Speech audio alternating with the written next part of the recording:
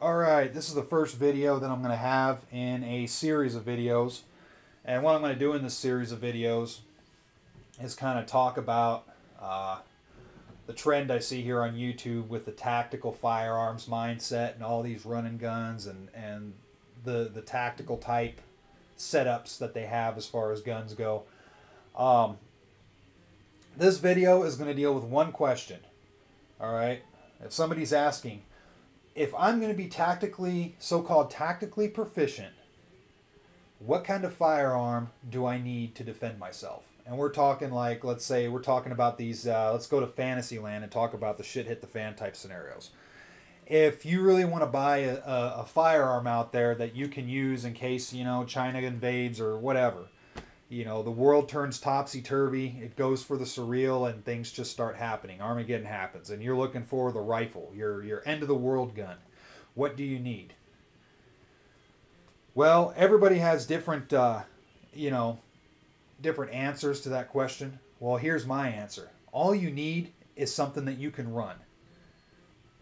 My example I'm showing right here, this is a Mosin Nagant M9130.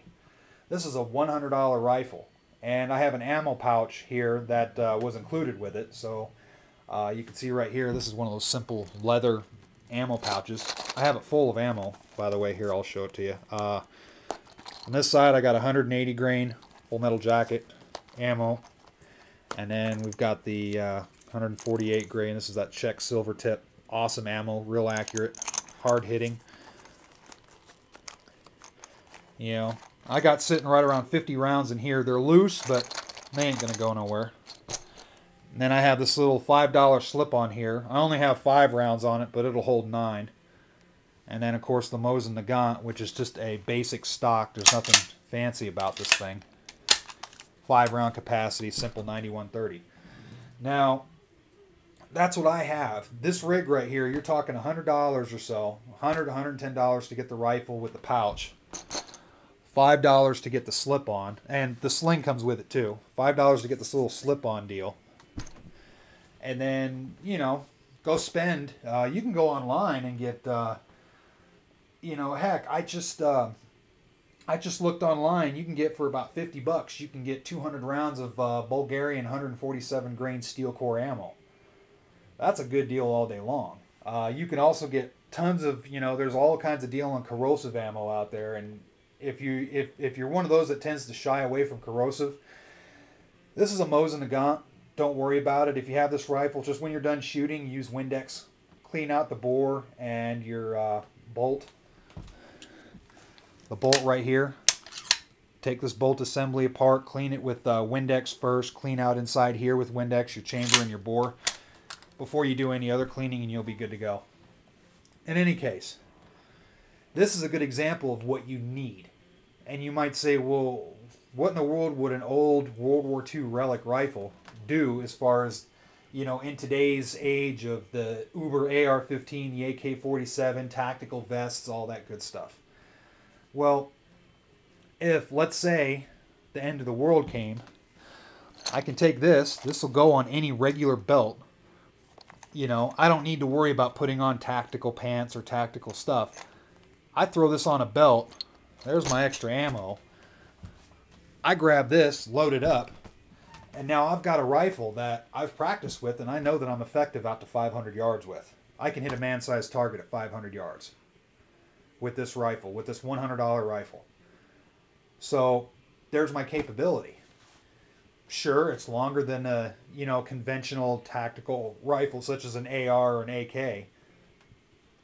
You know, it's longer, it's heavier, doesn't hold nearly as many rounds, and it's slower. But if I'm good with it, and number one, the 7.62 by 54R is a great round. It's a hard-hitting round. So I don't need to worry about stopping power. Not only will I stop a man-sized target, I can also, you know, easily take down deer, elk, moose, which is great for, you know, it doubles as a hunting rifle. So here is this rifle I have for 100-something odd dollars. The whole setup that I have sitting right in front of this camera right here, you can have for about $200. That's including the ammo. Easy. For even well under $200 if you do it right. So for this simple setup, I have a rifle that I can be considered deadly out to 500 yards. And it doesn't matter if the person is wearing every piece of tactical gear on the market. If I see him and he doesn't see me and I get a shot off at him, I'm going to drop him. And then I'm just going to go over and I'm going to take his AR-15 or whatever rifle he has and all of his gear and everything for myself. So that's just kind of an example, you know. There's going to be different answers to the question, what do you really need? But my answer to that question is use what you have already. Use it to your advantage. If you have a bolt-action rifle, it doesn't matter if it's a Mosin Nagant or if it's an old M77 Ruger, if it's your grandfather's old 270 rifle or old 30-06, whatever it is. Get out there, learn to use it before you start worrying about spending money on all this tactical gear. Because another thing about this Mosin Nagant right here, it's slow and it's cumbersome, but it will outlast every AR-15 out there. And the reason I say that is, number one, it's already stood the test of time. This particular model was built in 1928, and it still shoots accurately. Number two, these things are made to run dirty. It's a bolt-action rifle. I can just shoot it and shoot it and shoot it and never worry about cleaning it. Except maybe taking the bolt out and maybe taking a rag to the chamber every now and again. Or maybe taking a piece of 550 cord, maybe tie a couple knots in it and run it down the bore after soaking it in motor oil. You know, this thing will run and run well after something like an AR-15 or even an AK-47 has done malfunctioned. For those of you that say AK-47s never fail, that's a lie. Anybody that's been to Afghanistan and has fought alongside with the Afghani forces, you know, they'll tell you about the AK-47s that have shot out barrels. It's just not accurate anymore. They're breaking. There's the Pakistani AKs that are just horrible knockoffs. They break every 2 seconds. So, in any case, you know, I'm going to go ahead and stop the video here. But, you know, think about it. Being tactically proficient doesn't always mean buying all the tactical gear on the market and dressing up like your G.I. Joe. It just means knowing what you have, knowing the limitations of what you have, and knowing how to use it.